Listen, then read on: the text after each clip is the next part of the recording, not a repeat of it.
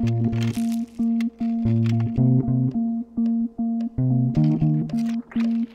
chips are part of modern life as we know it. They're used in virtually every electronic device that plays such a vital role in all that we do. It's hard to imagine a world without them. Steady improvement in their performance has increased the power and speed of so much of our technology. But the pace of this change cannot be sustained. As Professor Alwyn Seeds, head of the photonics group at UCL, explains. I've got here a typical part of a computer. Silicon chips communicating through copper. This component gets faster and faster, but our ability to communicate into the computer and out of the computer is limited by the copper connections that we currently use. In contrast to that, if we take some optical fibre, you can send the entire contents of your laptop's hard drive through that single fibre in less than a second. What we're trying to do is to bring that speed of communication actually onto the silicon chip. While silicon is an excellent material for processing, it does not emit light. Previous attempts to grow light emitters on silicon have struggled to overcome the differences in the structure of those materials and the silicon itself.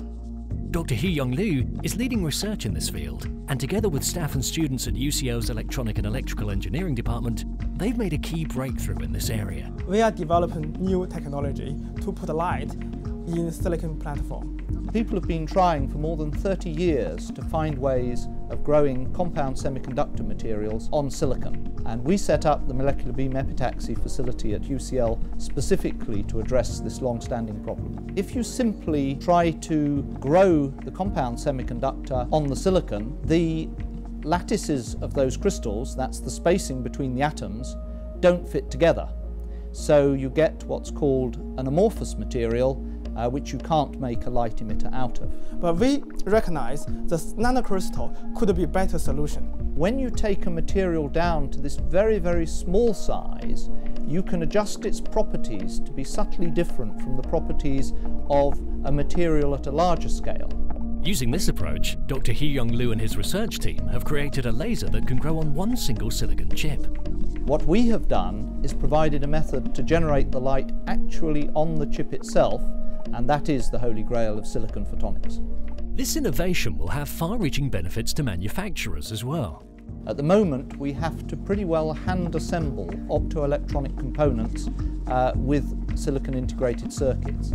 It's extremely demanding of labour and it's extremely costly. From our technology, the whole thing can be done as an automated manufacturing process. That is a huge cost saver, and since we expect to get better technology but to pay the same price for it year by year, that is essential to actually realise this vision. Unbridled from the limitations of copper conductivity and able to transmit signals at the speed of light, the faster, more powerful chips of the near future will be world-changing for all of us. Once we put a laser in silicon, we can make the computer much faster and also at the same time make internet much faster. This will be a ubiquitous technology. You will find it in computers, you will find it in communications. I think every one of us who uses those everyday devices will make use of this technology.